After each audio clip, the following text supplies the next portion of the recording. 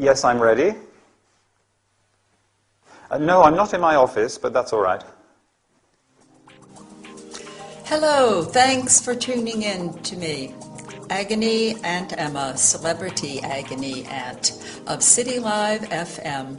I'm very glad you tuned in because we have a special guest today.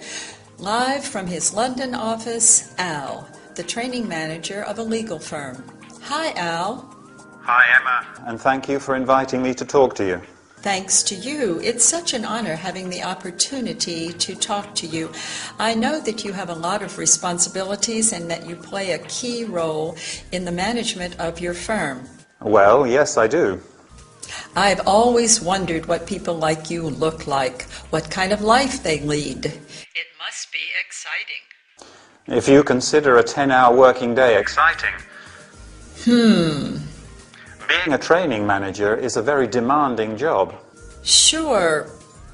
What kind of programs do you run? Quality control, work measurement, human resources, development of supervisors. Wow. Can you tell us some more about your specific duties? I have to evaluate and recommend strategies to meet objectives.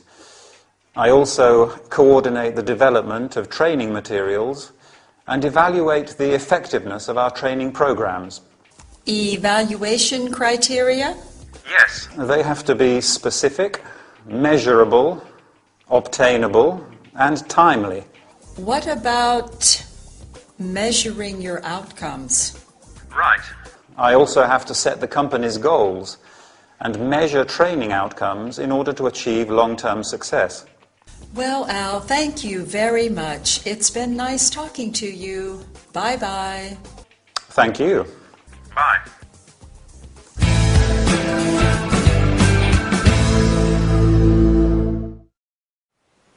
Welcome back, everybody. Ready for a business training session? I hope so. In fact, we are going to talk about a very important aspect of every successful business: training programs. We are going to learn about terms and verbs related to training and company management.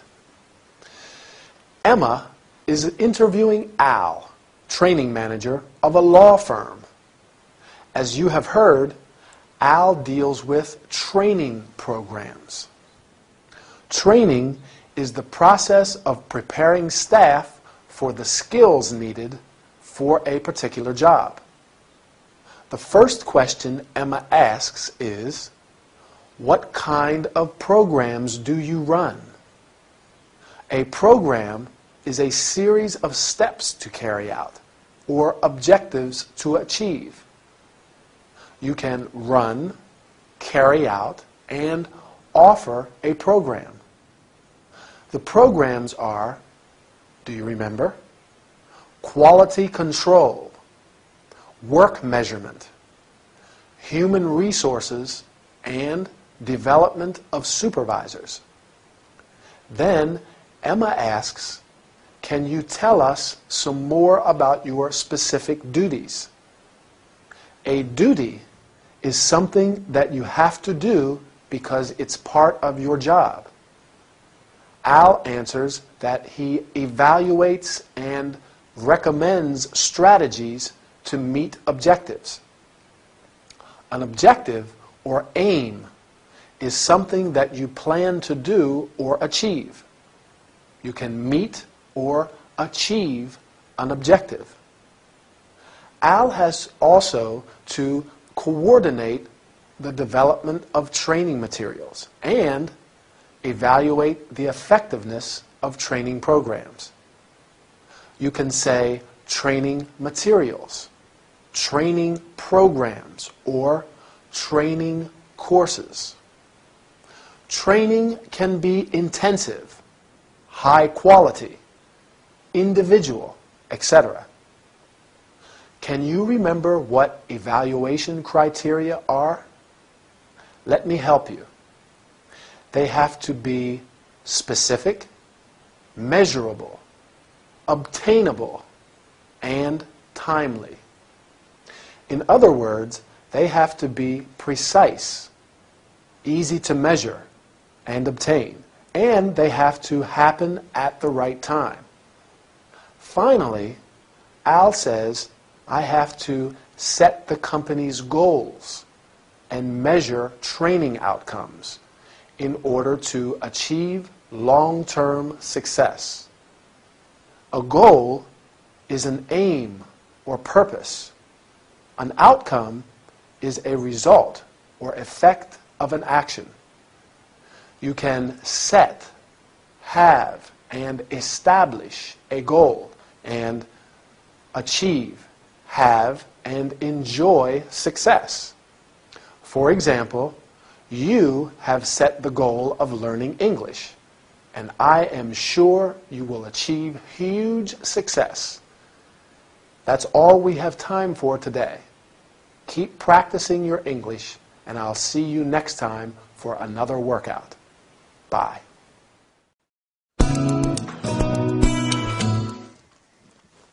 Is that everything? Yes. Good. Oh, and remember to make sure that Miss Bree's boyfriend... Diggs. Yes, Mr. Diggs. Make sure you let him know that he won't be admitted to this press conference. I'll call O'Connor straight away.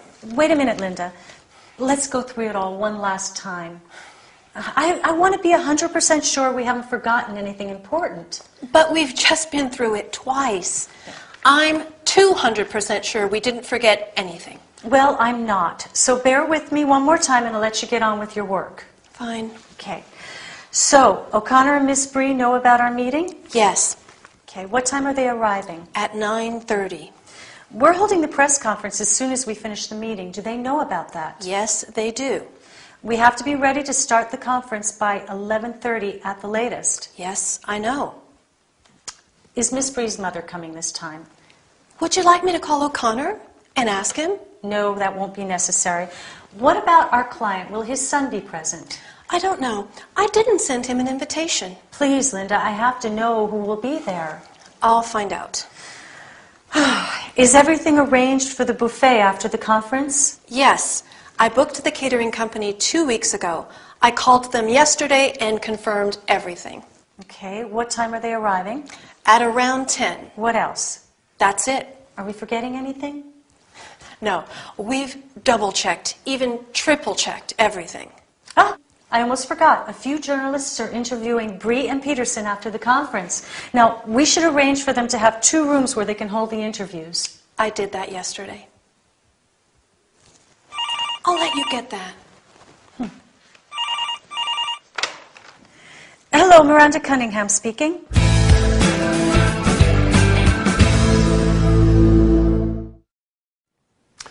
Hi, everybody. It's lucky Linda manages to sneak out before Miranda decides to check everything again. Linda is sure that everything is arranged for the meeting and the press conference next week. But Miranda wants to go through it all one last time. We're going to look at the different ways they confirm various arrangements. You probably noticed the use of will when Linda makes a quick decision to do something. I'll call O'Connor straight away. I'll find out. What other expressions could we use when we're promising to take action? I'll take care of it, or I'll let him know. But when Miranda talks about the planned future events, she uses the present continuous. We're holding the press conference as soon as we finish the meeting. A few journalists are interviewing Bree and Peterson after the conference. What time are they arriving? Is Miss Bree's mother coming? What other questions can we ask to confirm everything is arranged? Yes, that's one. Is everything arranged? Miranda asks, is everything arranged for the buffet? Is everything ready? Is everything organized? Are we forgetting anything? Who will be there? She gives a few instructions as well. make sure you let him know that he won't be admitted to the press conference. She's talking about Mr. Diggs. He won't be admitted to the press conference. A definite future event. It's not really planned. That's just the way it is. He won't be admitted.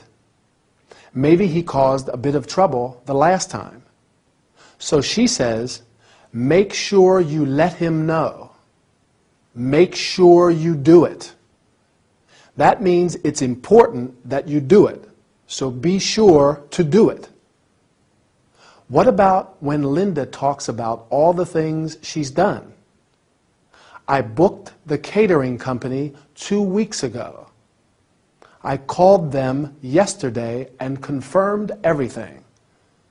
I did that yesterday. Very efficient. Are you as efficient as Linda? Great. So did you get all that? Or shall we go through it one more time? No. I'm sure you got it. Bye for now. So, Rose, how are you? Not well. I have a serious problem. Please, tell me, what exactly is your problem? The situation at my workplace is unbearable. Why is that? I don't know why, but everybody hates me. Come on, Rose, you are exaggerating. No, I'm not. My colleagues hate me. The secretary hates me. The accountant hates me. The cleaning lady hates me. And do you know who hates me the most? No. Mr. Gradgrind. Oh, Mr. Gradgrind, your boss. You should see what dirty looks he gives me. Sometimes I think he would like to kill me. I understand, Rose. The problem is probably not as serious as you think. You could try being more flexible. That can be useful, but not with them. You could listen to them more carefully. Maybe there is just a misunderstanding. The problem is that they don't even talk to me. You could do something nice. I don't know. Buy flowers for the secretary and the cleaning lady. A bottle of wine for your colleagues. That might be a good idea, but I'm not keen on doing such things. You could invite them to your place for dinner sometime. No way. I'd rather find another job. I'm afraid that this attitude won't help you to solve your problem. Why do you think so?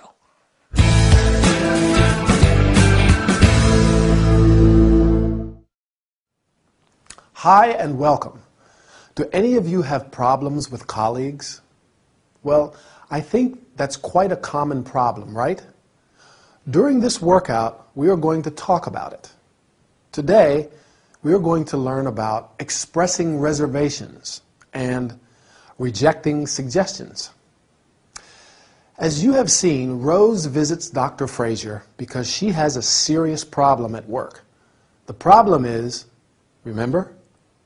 Yes, that everybody hates her. Her colleagues, the secretary, the accountant, the cleaning lady, and most of all, her boss. Do you think this is true? I don't know. However, Dr. Frazier is very patient and offers some suggestions in order to help her solve her problem. Unfortunately, Rose is very uncooperative. First, Ray suggests trying to be more flexible, and Rose answers, that could be useful, but not with them. You can also say, that is good advice, but, and the problem is that. When Ray suggests to her to make a kind gesture, like buying flowers for the secretary, Rose rejects his suggestions. Can you remember what she says? I will help you. I am not keen on doing such things. Keen means very interested, desirous to do something. For example, They were keen to start work, and he's keen on martial arts. Ray makes some other suggestions, and Rose replies, "No way," an expression used to tell someone that something is out of the question. And "I'd rather find another job," meaning that she would prefer to find another job instead of following Ray's advice. Do you think that Rose is going to solve her problem? I doubt that very much. That's all for this session. See you next time for another workout. Bye. Well, you've told me about your immediate family. Today I'd like you to tell me about the rest of your family. Grandparents, aunts, uncles, cousins. Do you want to know about my brothers and sisters? No, you're an only child, John. Just checking your memory. Right. Well, what can you tell me about your family? Well, let's see now. My family. We have a tradition of hairdressers in my family. My grandfather, on my mother's side of the family, was a hairdresser. My uncle Len, my mother's brother, is a hairdresser. I'm a hairdresser. Oh, and my father's cousin, Wendy, is a hairdresser. What a lot of hairdressers. Yep, all hairdressers. Do you get on with your uncle? Yes, we get on like a house on fire. He's like the older brother I never had. And what can you tell me about your grandfather? Oh, he died a few years ago. He was very affectionate and loyal to his family. You know, he met my grandmother when they were teenagers, and they were inseparable from that day on. She was his lifelong companion. Nice that. Yes. It's hard to find a well-matched couple nowadays. And what about your stepfather? My stepfather? Your mother's husband. Oh, I don't think of him as a stepfather. I just call him Donald or Don. What can you tell me about Donald? He's a hairdresser too. Oh. Like I said, all hairdressers. Now, if you ever need a haircut, you know who to call.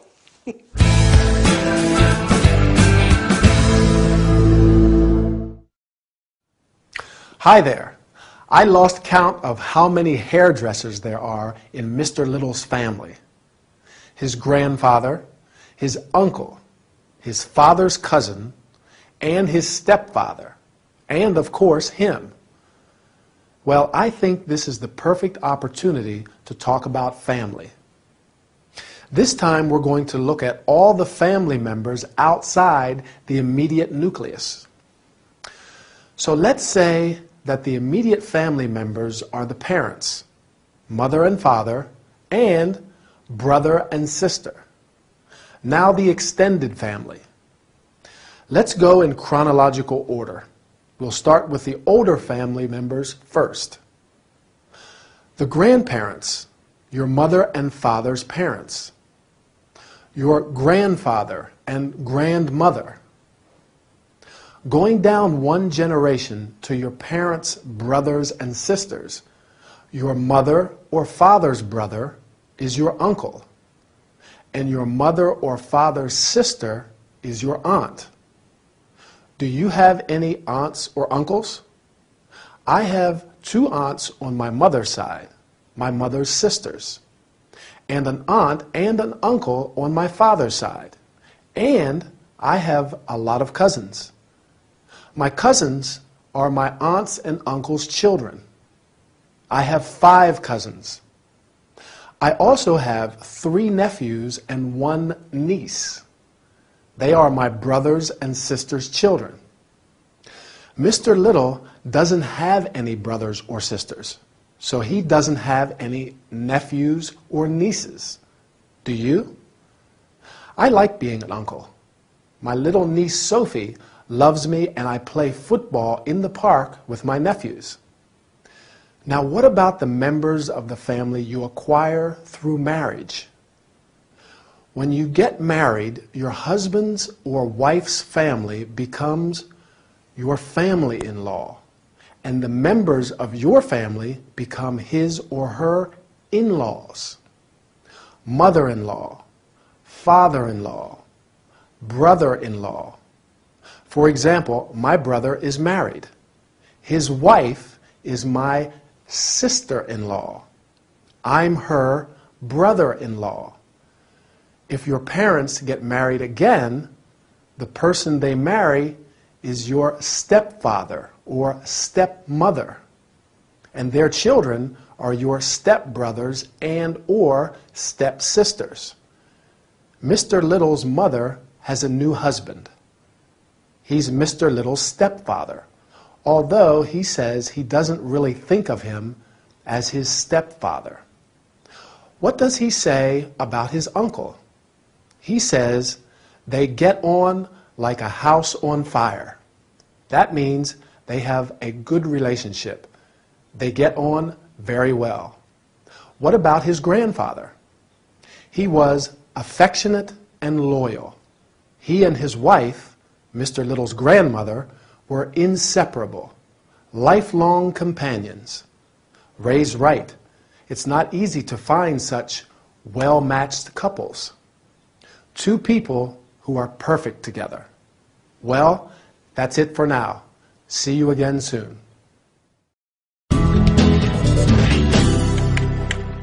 Let me see. You made a reservation for our tour, Wonderful Australia, right? Yes. Is there anything I can help you with? I would like to verify all the details, if possible. Sure. That's what I'm here for. Shall we start with the departure date? I would like to leave August 8th instead of August 15th. Sure. Let's have a look. Yes, we have a place available on August 9th. That's fine by me. Is that all? No. I would like to visit Kangaroo Island, but it isn't included in the tour. That's true. One possibility could be an optional excursion. There's a flight from Adelaide that takes you to Kangaroo Island. That sounds fine. It might be a good idea to rent a 4x4 vehicle with a specialist guide. You can walk amongst Australian sea lions and visit a park where kangaroos come out late in the day to eat. Wow! Sea lions? Kangaroos? Terrific! Well, now let's speak about the price. Yes. The price of this excursion is £350 per person. 350 pounds per person? That's pricey. Yes, but I think it's worth the price. Would you like to see some photos? No, thank you.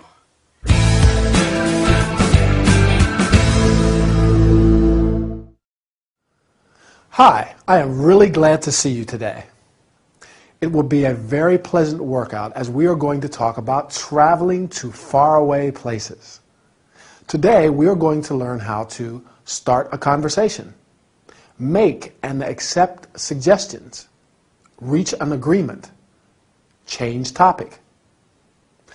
Emily has made a reservation for a tour of Australia, but wants to discuss some aspects before departure. She says, I would like to verify all the details. You could also say, I'm here to verify all the details, or I wish to verify all the details. Then she says, shall we start with the departure date? You can also say, let's start with the departure date, or I'd like to discuss the departure date. The travel agent tries to reach an agreement. In order to do that, she says, one possibility could be, you can also say, may I suggest, or you could consider the following options. As you have seen, she offers her an optional excursion to Kangaroo Island, where she'll be able to walk among the sea lions and see the kangaroos. Emily is quite satisfied and accepts the travel agent's suggestions with enthusiasm. Here are the expressions that she uses. That's fine by me. That sounds fine. Terrific. You can also say, that's a good idea. Finally, the travel agent changes topic and says, well, now let's speak about, can you remember what? The price, right. You can also say, let's turn to, and let's talk about. I am sorry, but I have to tell you that the session is over. Bye, and see you soon for our next workout. You know, I went to San Francisco last week. What an amazing city. Really? On vacation? No, for work. A big job, actually. I had to do a photo shoot for a magazine in the bar of a 5-star hotel. Wow! And they flew you all the way to San Francisco to do it. Yes, it was some hotel. The bar was on the top floor with a roof terrace, a great view of the city. How many floors were there? 10. I hope there was an elevator. Yes, not a normal hotel lift. It was like a space capsule with a bellboy, and the reception was in a glass bubble suspended between the ground floor and the first floor. Sounds cool. And the chambermaids were like models. All beautiful girls wearing white catsuits. Wow. I'm sure. Not as beautiful as you, of course. Of course. What is a beautiful, talented girl like you doing in a place like this? What? Would you like to come to Rome with me next week? To Rome? Yes. I'm going to the opening of a Caravaggio exhibition. Why don't you come with me? I could reserve a room for you in the same hotel as me. It's more like a bed and breakfast, guest house, really. But there is room service, a buffet breakfast, and we can eat out in the evening. I know some great restaurants. Hold it. Why should I go to Rome with you? Why not? Because I don't know you, for one. You can get to know me, and I'd like a general outsider's perspective on the exhibition. Outsider? Outside the world of art. Actually, I studied history of art at university. Thanks for the invite, but I'm busy next week. All week.